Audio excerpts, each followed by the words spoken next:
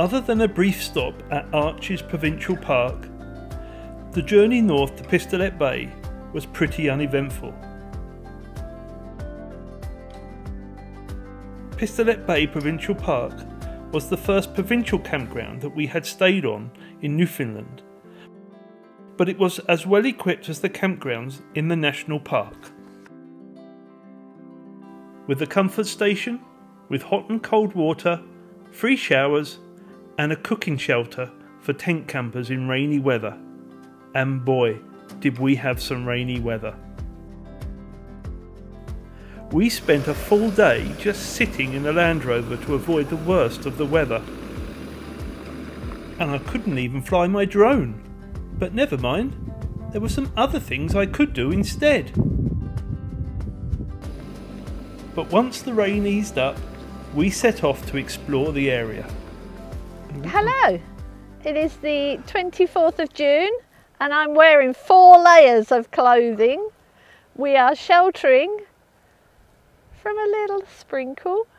Well, it's cold. I think we've been quite lucky. There was a massive thunderstorm, but we've only just caught the edge of it. We just took shelter behind this rock, the wind's blowing from behind us. But we are at the nearly at the very top of Newfoundland. We're in Onion Cove, don't you know? Onion Cove, yes. We camped last night at Pistolet Bay, and we've come for a little drive out and to do a walk this morning called Trina's Trail, whoever Trina is. And the views up here are spectacular. The bay where we've parked our vehicle, and the rocks, the mist and the cloud was coming in, it started to clear, and all out in front, if I spin you around I can show you, this is definitely what they call Iceberg Alley. 15 I counted. 15. Well, some really in the distance, but the clouds covering it. But we had to rush to get our waterproofs on and take shelter behind this rock. Chrissy's just got her newly acquired crochet from a little old lady hairband and didn't want to get it wet. No. So keep your ears warm. So I didn't think I'd need it in June, but I do. We've been told this is the worst June they've had in Newfoundland for over 40 years. So aren't we lucky to be here at this time? But we are lucky to be here. But we are. Look at this. Who gets to see views like this?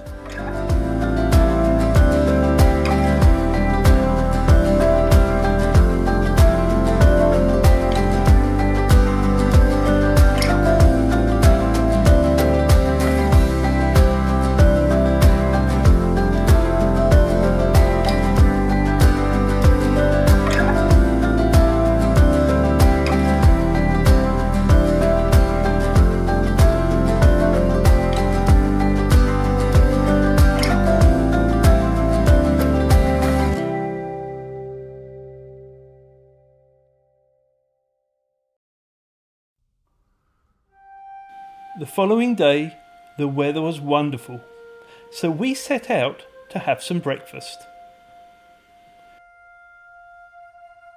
We had some exciting plans for the next couple of days, so while we have breakfast and enjoy the weather and the views, let me update you of our plans.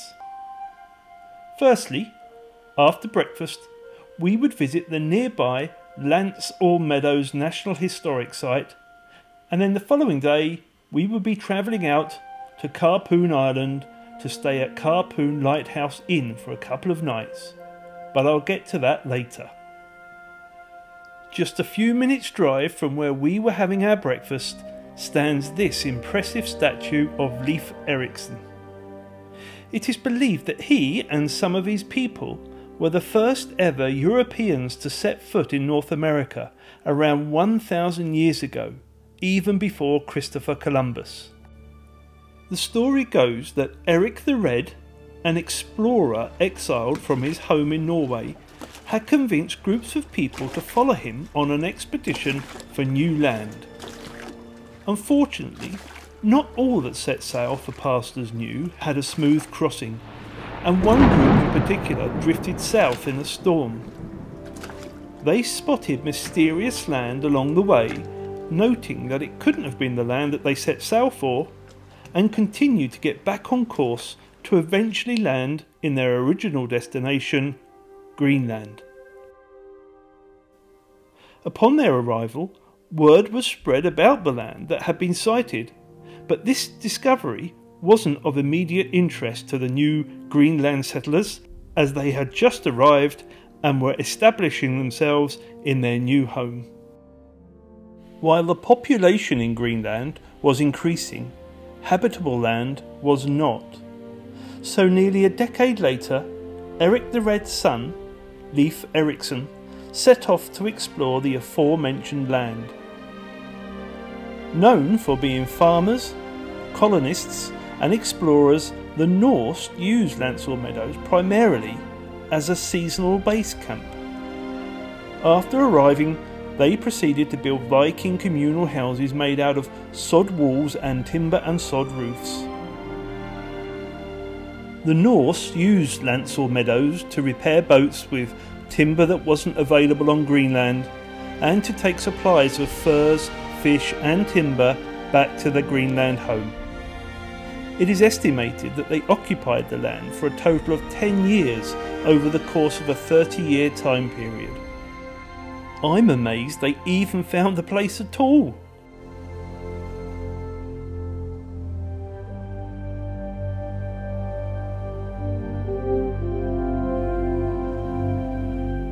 Leaving Lansel Meadows, we had just enough time to take the short Camel's Back Trail to a scenic viewpoint before heading back to camp for our big day tomorrow. Good afternoon. Firstly, let me apologise for the wind. Too many beans last night. Oh, I tend to think what you're going to say. Well, hopefully the wind isn't going to Hold on, we didn't have beans last night. Hopefully the wind isn't going to make too much noise on this. But we are on an island called, or it's pronounced Qarpun Island. It's spelt Q-U-I-R-P-O-N, Quirpon, but it's spelt Qarpun.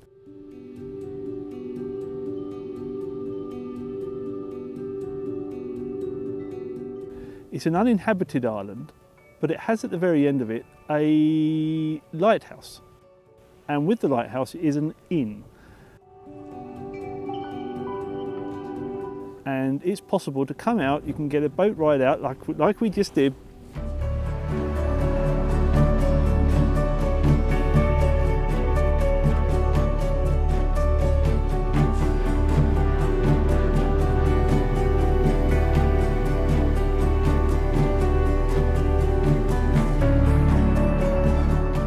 And we've got around about a 5.5 to 6 kilometre hike to get to the lighthouse.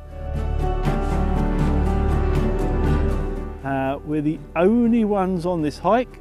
I don't think there's many people on this island at all at the moment.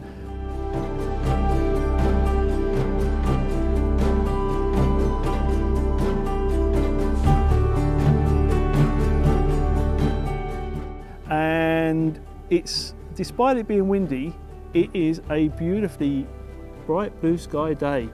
And we've just come over this hill and look what we can see. So in the far distance, I'm not sure how clear this is on the video, but in the far distance you can see land, and that's Labrador, the province of Labrador. And not that little island to the left. No, this is that Labrador. Where's your finger? Where's my finger? Up there.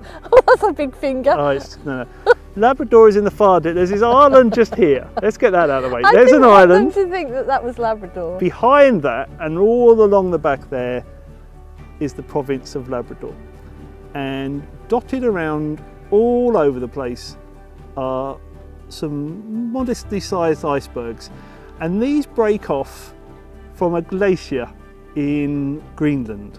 And some are massive, some are tiny, and they follow a route that has become known as Iceberg Alley, which is where they run over the north side of Newfoundland.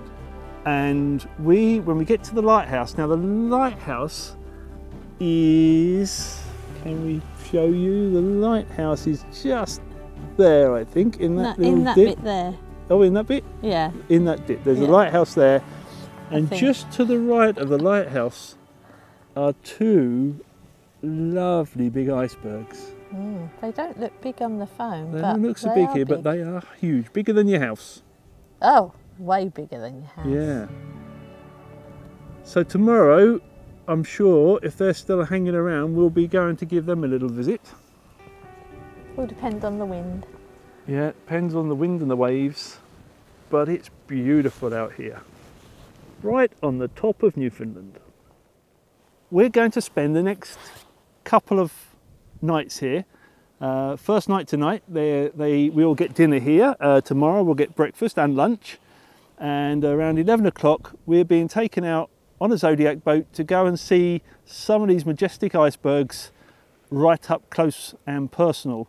And if we're lucky enough, maybe the odd whale or two, although we have seen some whales, but we've been told it's a bit early and there's not too many around. But the views on this island are stunning.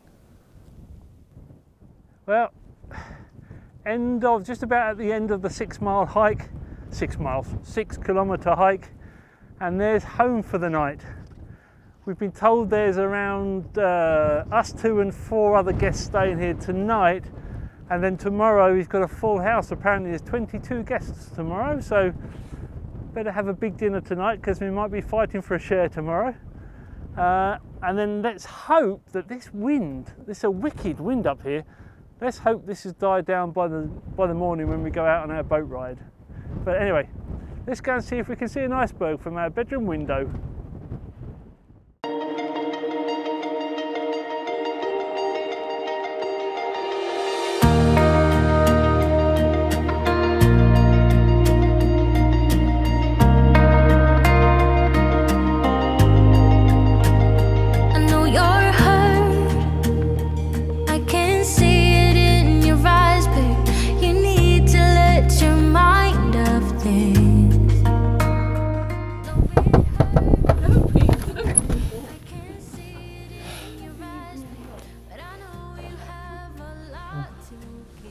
Bags are here.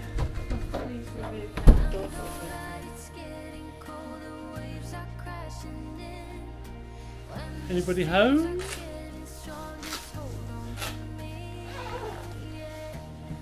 Oh, hi. You made it. We were just passing. Just flew by. Hi. I'm Patsy. Thelma. Oh, no. Yes. Thelma? No, Velma. Thelma. Oh, do you know what? Well, Velma's sister-in-law, Wavy. Yeah. We met her at Pistol Bay. Oh, yeah. When we told her it was coming, she said, "Oh, Velma's here." Yeah. And you look very similar to her, I would think. Oh, yeah, because I was going to say, I recognise you. Yeah. The two Patsies told us that dinner would be served in an hour's time, which left us just enough time for a bit of local exploring.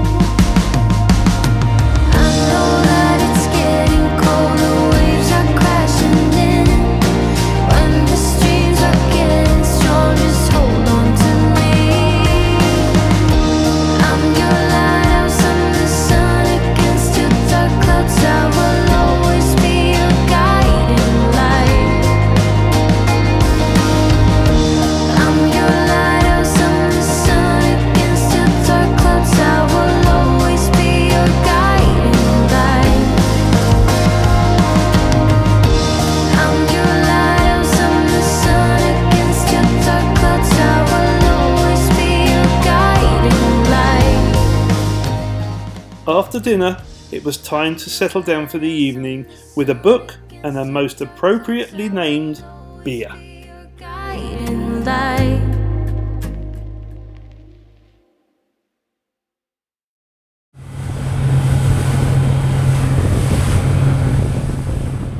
following morning, it was suggested that we accompany the departing guests back to the harbour so our iceberg tour could begin straight away, as the weather forecast was showing the weather closing in later that morning. The day had got off to a good start with a sighting of an Arctic fox close to the lighthouse.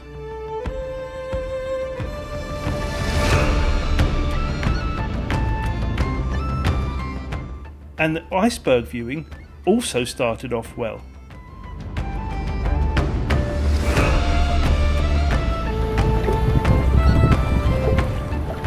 So what are the dark stripes? They can be a couple of sources. One is these are glaciers that are sliding over land, so if they go near open land, then dirt can blow on them. But the other thing that can happen is there could be like a volcanic eruption. Remember when that one erupted in Iceland a few years ago? Yeah. So that would have laid down an iceberg. They can now go through glaciers, icebergs, and drill down through them and say, okay, this is when Vesuvius erupted. This is when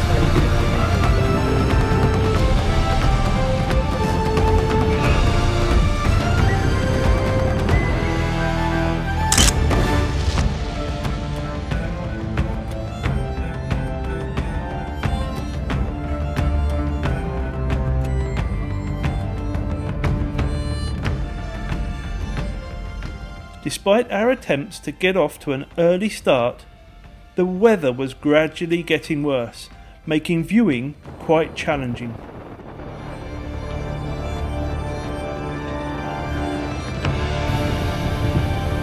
it's easier, it's bouncier the farther forward you go.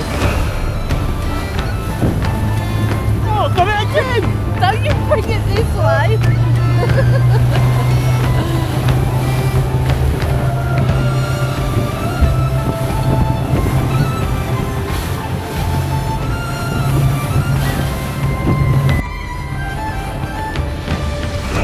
It wasn't long before we had to head back to shore, and it's just as well we did, because in addition to the wind and waves, the fog had started to come in. You're getting pretty soaking wet, aren't you?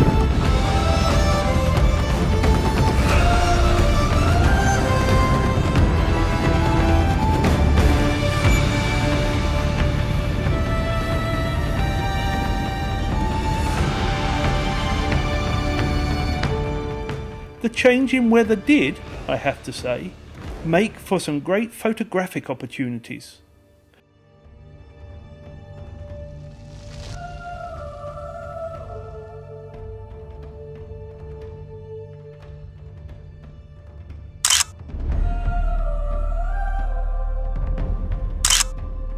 And while I was occupied, Chrissy took the opportunity for her short break to read her book from the viewing room.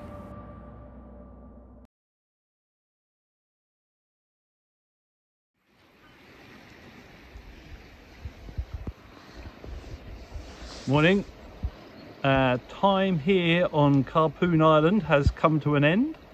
We are leaving in very different conditions to what we arrived in.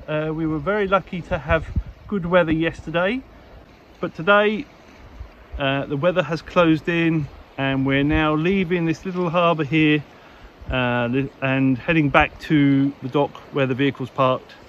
And for the rest of the day we've got the excitement of doing laundry and shopping and organising. Fun, fun, fun.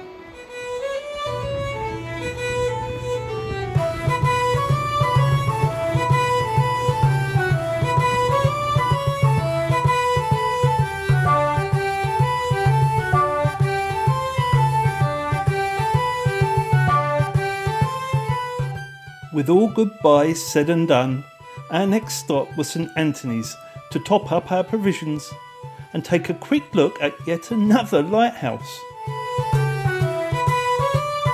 That night we would return to Pistolet Bay Provincial Park before making our way south the following morning. We had a choice on the return journey to either retrace our steps down the 430 coastal road or to take a more circular route and use the opportunity to visit a small fishing town called Conch. Guess which one we took?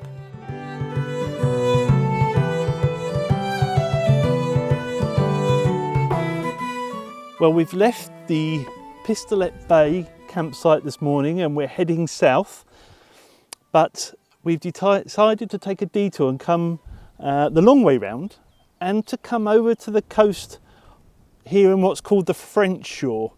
And this just down here that you can see now with a lovely little iceberg parked beside it is the small town of Conches. This used to be a French fishing coast, the French Shore here.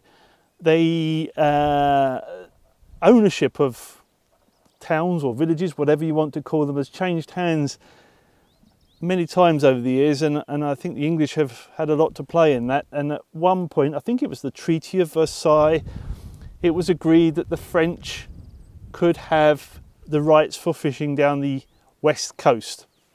And so there are, a bit further down, there's towns called Port-au-Choix. This is Conches. There's a lot of Frenchy names around here based on that history. But we thought it might be, we were told it was quite a picturesque, beautiful area to come and visit, and it looks like it would be if it wasn't for the pesky weather again. We left in rain, the fog's rolling in. Actually looks very beautiful over there. The fog is rolling in there. Rain is coming in from the other side. I think if you turn around, Chris, and look behind us, that sky does not look the best of colours. Down in the town of Conches, we've been told there's a tapestry. It's sort of similar-ish to the Bayeux tapestry, but it's about 22 feet long. No, I thought it was 222. I can't believe it's that long. That sounds horrendously long. 22 feet long, I thought. Ah, okay. Telling the story of this region here from prehistory right through to modern day. And this tapestry is actually at times has travelled to different places around the world. But we're going to go and see that, and we're going to perhaps go and have a bit closer look, if we can, at that lovely blue looking iceberg down there. Where? Oh yeah. Get away from some of these flies.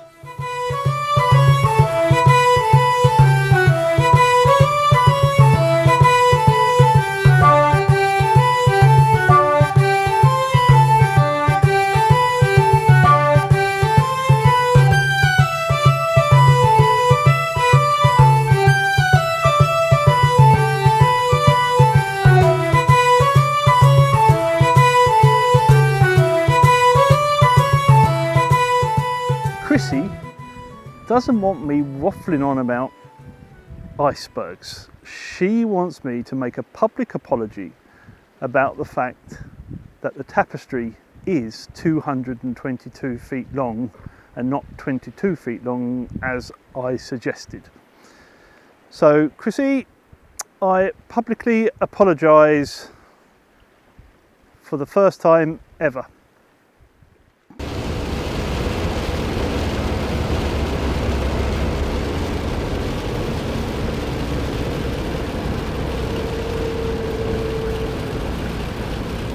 We came to Newfoundland to hopefully get to see a number of things that we wouldn't normally see. Things like icebergs and moose and small pretty fishing harbour villages and rough coastal waters, beautiful scenery, meet some wonderful people.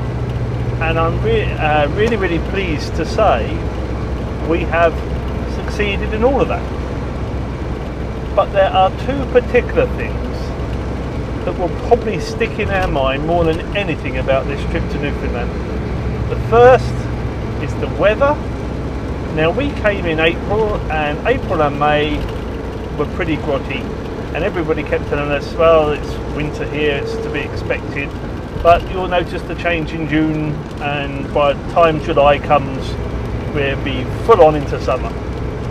But today is the last day of June, and we're hearing that this is the worst June on record for 40 years here. Now, nobody can do anything about the rain, and obviously we just have to live with that and make the most of it. But the the other thing that we remember this place for is potholes. The whole island is riddled with potholes, probably except the TCH, the Trans-Canada Highway, the main highway there, but potholes are everywhere, and with the combination of rain filling potholes means you can't see them. And this journey south that we're taking today, we're heading down to Shallow Bay in the Gross Morn area, and that's a one-night stop, and then we're moving on again tomorrow morning. But this journey we've been having today has been constantly, once we left Conch, it's been in the rain, and we've hit pothole after pothole. God knows what damage it's doing to our suspension, and I just hope our new rear diff is holding up to all of this. But yeah, it's pretty bad. I guess that it's there's a lot of miles of road here to be funded for by a relatively small population, but it does not make for pleasant driving. On our next video, we return to Harry's Harbour, where we became honorary Newfies. Good morning, we're from the BBC and we're looking to film the lives of everyday Newfie folk. Do you happen to know any normal Newfoundland that we can... Not around here. Anybody normal here?